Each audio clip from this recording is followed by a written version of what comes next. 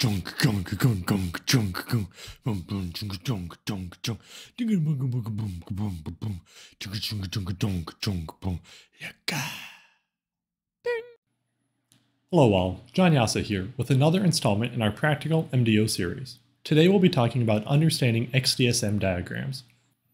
XDSMs are a fantastic tool that really help you understand how a model is constructed, how data is passed between each part of the model, and how you can share these models with other people and get them up to speed very quickly. This has to do with both the modeling and optimization subcategories of this course. This is because we can denote how a model is connected, but also show how the actual optimization process solves this model. This is what an XDSM looks like, and if you're overwhelmed right now, please do not be alarmed. We will go over this in detail and build it up piece by piece. Basically, an XDSM diagram allows you to visualize and see a model or multidisciplinary optimization process and understand what is going on here. They are very, very helpful, even if you're working alone on a project, but they're especially helpful in a collaborative setting where you need to share the model with somebody and explain how data is being passed between different parts of the model. So first, XDSM stands for Extended Design Structure Matrix.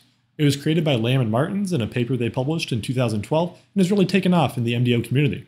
The DSM idea is not new, but XDSM allows you to have a standardized way to portray complicated design problems. I'll briefly scroll through the paper here that Lamb and Martins put together. It's a fantastic and comprehensive theoretical approach to understanding how and why XDSMs were put together, and I'll have a link to this paper in the description of this video. Please check it out if you want to go into more detail. First, I'll have a very simple XDSM, and I'll walk you through this diagram and explain what every part means. So first, we have a function.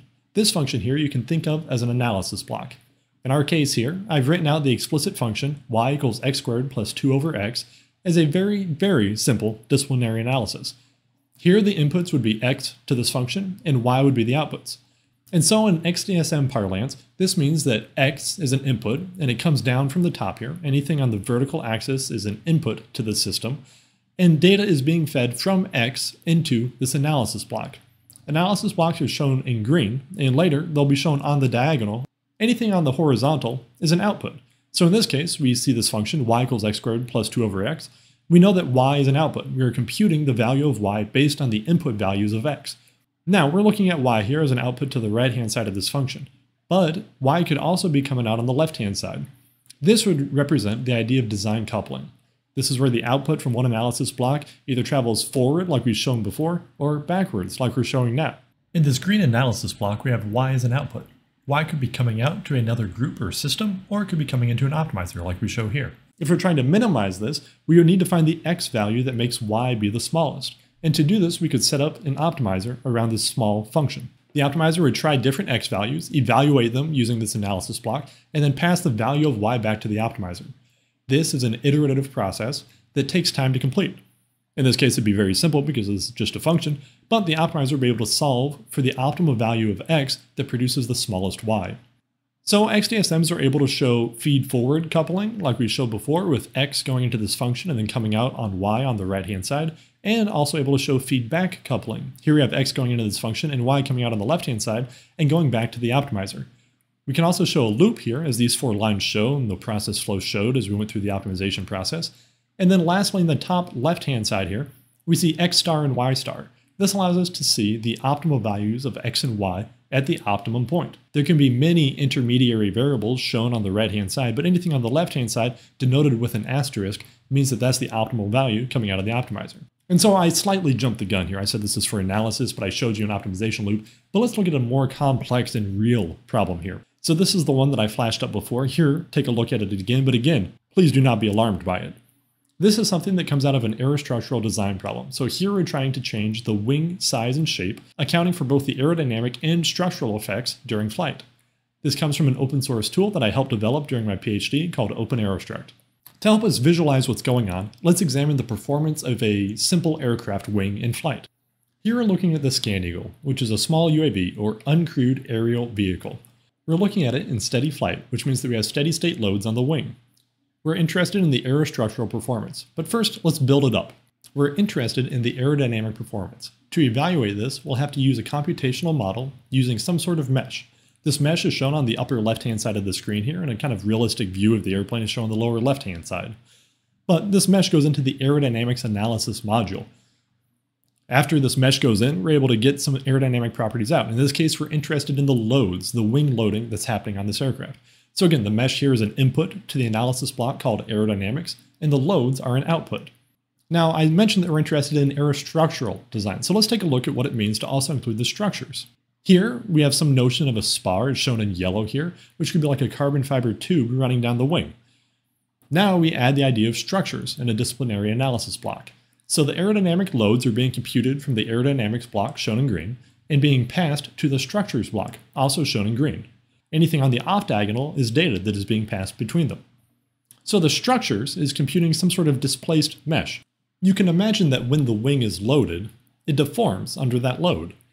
This is what we're computing via the structural disciplinary analysis block. We then pass this displaced computed mesh back to the aerodynamic side of things. This allows us to recompute the aerodynamics effects and iterate over this loop here. As you can see, we have aerodynamics giving us the loads going into the structures, giving us the mesh going into aerodynamics. We see a kind of notional displacement here in the animation. However, in this case, we don't know how much displacement the wing is undergoing. This is an interesting problem to solve because the aerodynamic and the structural quantities are inherently linked. You cannot compute one without the other, and if you just go through once, it will not be the correct answer. Instead, we need to somehow solve this coupling. One way to do this is to use something called a solver. In this case, we have a nonlinear block Gauss-Seidel solver, which is shown with NLBGS in the XDSM diagram. If you're interested in learning more about nonlinear solvers, please see the linked lecture in the description. We'll go into much more detail about what solvers do and how they operate. For now, just know that they can be represented in XDSM diagrams as we're about to show. So previously, we had disciplinary blocks shown in green, but now we have a solver shown in this light orange. The aerodynamic and structures disciplines are passing this information to the solver, and the solver is iterating across these different disciplines, and it's saying, please continue to iterate until the loads in the mesh reach a steady state. We don't know what the correct loading or the mesh deformation is. It could be a little amount like that, it could be a bigger amount like we're showing here, or it could be a kind of medium amount. Just know that we needed to solve this coupling using a nonlinear block Gauss-Seidel solver. For the purposes of this XDSM diagram here, I have any values that we're not certain about their final value shown in italics here. That means these aerodynamic loads and displaced mesh are changing over time as we iterate through this solver. We do have the displaced mesh and aerodynamic loads coming out in the final setup. These would be the converged values. This means that once the solver is finished iterating throughout the model, we have the final converged values. This allows us to compute functional values or performance metrics for this aircraft. So in this case, we take the displaced mesh and aerodynamic loads, the final converged values, combine them with the coefficient of lift, coefficient of drag, and other aerodynamic metrics, as well as the structural weight and other structural metrics, and we put these into a functional disciplinary analysis block as inputs. We are then able to compute performance metrics like fuel burn, coefficient of moment, and structural failure. All things that we would care about in an optimization problem. So let's continue kind of building this up. We started with the aerodynamics block. We also need some notion of a geometry block. This is something that's actually producing the mesh that we use during the computations. This geometry block has outputs, as we see here, in terms of baseline mesh, but it can also have inputs, such as the twist of the wing. We could also have the spar thickness coming in as an input to the structure. Now we could iterate on this by hand. We could vary the twist and the spar thickness, run this analysis, and see what the failure and fuel burn criteria are. But the intelligent way, and the whole point of this course, is to use an optimizer. We can then use an optimizer to iterate through this entire model, including the solver, to get the optimal values of twist and spar thickness while trying to minimize fuel burn or weight or any other performance metric that we're interested in. Let's take a look at what this means by following the process flow through the XDSM diagram. I will highlight when a block is run and then show data transfer across the gray lines by using a red highlighted marker. We start with the optimizer. It gives a twist value to the geometry and then computes a mesh. This mesh is passed into the aerodynamics module and the loads are computed. These loads are then passed to the structures and a displaced mesh is computed. We iterate through this, as I mentioned before, with a nonlinear solver and find the converged values for the displaced mesh and aerodynamic loads. It may take many more than 2 iterations than what I'm showing here, but for purposes of visualization, we just have 2 iterations. We then take all the performance metrics from the aerodynamics and the structures, as well as the converged solver, and bring them into the functional analysis block. This runs to compute the failure criteria, fuel burn, etc., and is passing that information back to the optimizer. This process is then repeated until the optimal answer is found. Here we might be minimizing fuel burn, subject to a lift equals weight constraint so we can stay up in the air, and we want to find the best twist and spar thickness values for the swing design. Again, this is just shown as a realistic aerostructural example with a pretty complex XDSM diagram where we need some understanding of not just feed-forward coupling, but feedback coupling, solvers, as well as an optimization loop. Let's talk about how to create XDSM diagrams, now that we've talked about what they are and what they mean. My preferred way of making XDSM diagrams is by using a tool called PyXDSM. It is maintained by the MDO lab at the University of Michigan. It is a Pythonic, programmatic way of creating XDSM diagrams by using LaTeX. Here is an example of a diagram that you can produce, and it's in a GitHub repository here. I'll send a link in the description. But if you check out the examples here, it's got a very complex example here called kitchensink.py. And you can see the kind of Python code that you would use to create these XDSM diagrams. You can see connections, input systems that are being added, but I want to show you a slightly simpler one. Here's just 30 lines to create something that looks like the example image shown in the repo. So you can add systems, these analysis blocks, the D1, D2, F, and G, and then also have the data that's being passed between them, shown in those gray off-diagonal markers. PyXDSM is what I use for all visualizations within this lecture. I'll continue to use them throughout this course, and I highly suggest that you check it out. It's got a little bit of a learning curve, but frankly, it's pretty approachable, and because of its Python interface, you can also understand the model pretty quickly just by looking at the code as well. Now, if you don't want to go that route and you're more of a visual learner and a visual implementer, you can just do it by hand. That's A-okay. Here I am using Google Slides. I've never used Google Slides before. This is all new to me, but you can just type it out. You can kind of draw some boxes, connect them together.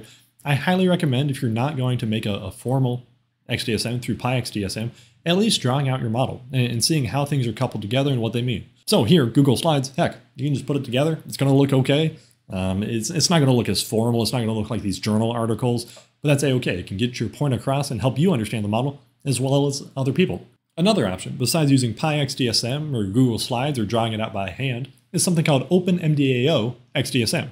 This is a plugin for OpenMDAO, which produces an XDSM diagram of your code. So if you have a model in OpenMDAO and you want to see an XDSM diagram of it, this will allow you to do that automatically. It produces it just based on the actual code and the connections and the systems within there. And it is a very low friction way to visualize your model. This has its pros and cons though. One pro is that it has everything that's in your OpenMDAO model. You'll never forget a coupling or a discipline because it's exactly what's in your model. But a con is that it has everything in your OpenMDAO model. So if you have a bunch of variables that are intermediary variables being passed between them, you might not care about what they actually mean or what it looks like on the XDSM diagram. I'm throwing a lot of different options at you to see what sticks and see what you prefer using. Again, I prefer using PyXDSM just because it makes very professional looking documents and it's easy to make them and then share them with other people and change them after the fact. So let's talk about how to use XDSM diagrams in a large collaborative setting. So here is an example of an actual problem that we at NASA Glenn were trying to solve. This is a pretty complex kind of mission-based aircraft design problem. Different than previous examples, analysis blocks are shown in red on the diagonal. The green in the top left side is kind of the driver for this analysis. In this case, it's DYMOS, which is a dynamic optimization problem. One neat way that you can use XDSMs to kind of divvy up work is to add people's names to different blocks for what they're responsible for. And so I know it's small here, but if you check out each one of these blocks, they have somebody's name on the bottom. We have the propeller, which Daniel is in charge of, the atmosphere, which Sydney is in charge of. I was handling the aerostructural side of things, Elliot on the flight dynamics, etc. So XDSMs allow you to look at the block that you're responsible for, the inputs to that block, as well as the outputs that are coming out of it. This really helps teams, if you're working with 8 to 10 people, understand the model. If you weren't able to put this together and visualize your model and have people responsible for different parts of it, it would be very challenging to remember what kind of inputs and outputs there are. I kind of picture this as a jigsaw puzzle where you need to define the puzzle edges before you can put all the pieces together. XDSM helps you do that. Lastly, I'll have a comparison between N2 diagrams and XDSM diagrams. If you're not familiar with N2 or N squared diagrams, please check out a link in the description below. XDSMs and N2 diagrams are very similar. However, I would say that XDSMs are more for presentations and N2s are more for debugging. The N squared diagrams are produced automatically by OpenMDAO, and they're a beautiful way to very quickly check your model, its connections, and even get in-depth detail about your model.